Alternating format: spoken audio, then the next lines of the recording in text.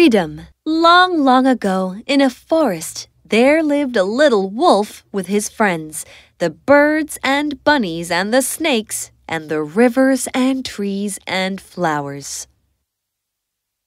Come on, wake up, you lazy bum. It is such a bright, beautiful day today. Let me sleep. You know, there is a whole new mango tree that I found.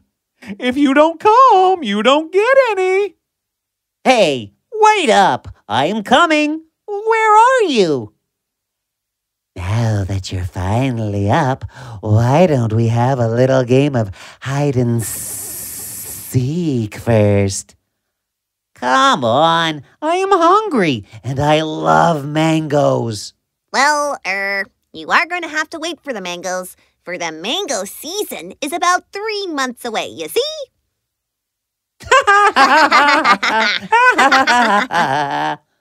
What?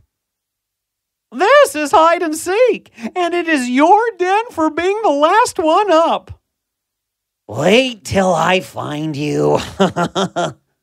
And so the wolf lived with his friends, running and playing and teasing and doing exactly as they pleased. Then winter hit the forest. The birds migrated, the snake went into hibernation, and the bunnies too retreated in their little burrows to keep away from the cold.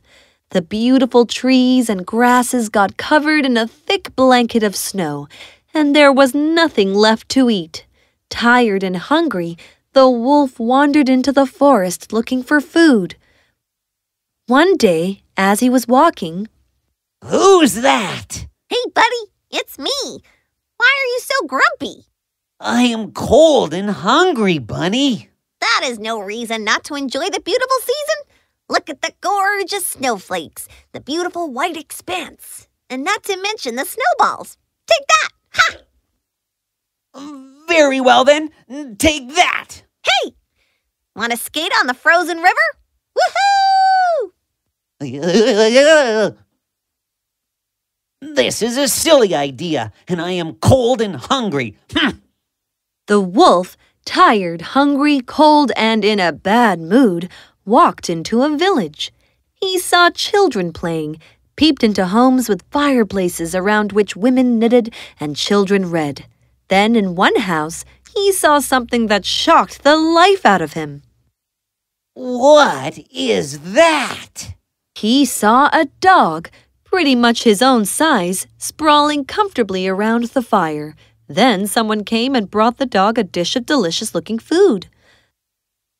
The wolf's hungry stomach churned, and his mouth watered.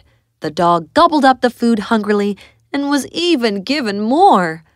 Then he lay down once again, sleeping peacefully by the warmth of the fire. The wolf could not get this scene out of his head. Here he was, tired, cold, and hungry, and there was that dog, warm, fed, and comfortable. How he wished he had been in the dog's place. He watched the dog from the window all day, and then towards evening, the dog came out of the house into the front yard. Immediately the wolf called out to him. Hey, dog! Shh! Huh? A wolf in the village? What are you doing here? And how did you get here, in this beautiful life full of food and warmth and comfort? Would you like to stay here with me? It will be nice. My owners want a new pet, and they will be happy to have you here. Plus, I too get a little lonely, you know. Wait a minute. What do you mean your owners? The humans who own me, in whose house I stay, and who feed me and look after me. Why do they do that? I am their pet, and they want me to be with them and play with them and guard them. But why do you get lonely then? Because there is no one of my kind here, you know. Surely you can go into the forest to meet your family. Oh, no, I am not allowed to go anywhere on my own, you know. You see this collar? They attach a leash to it whenever we leave the house.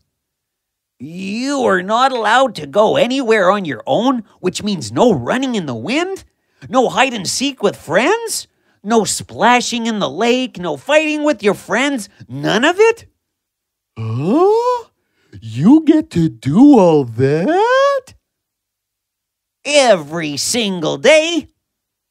Well, all I can do is to lay by the fire and let them cuddle me whenever they want. Want to stay with me? And leave my friends in the mad running about and the freedom of the forest for a few scraps of food?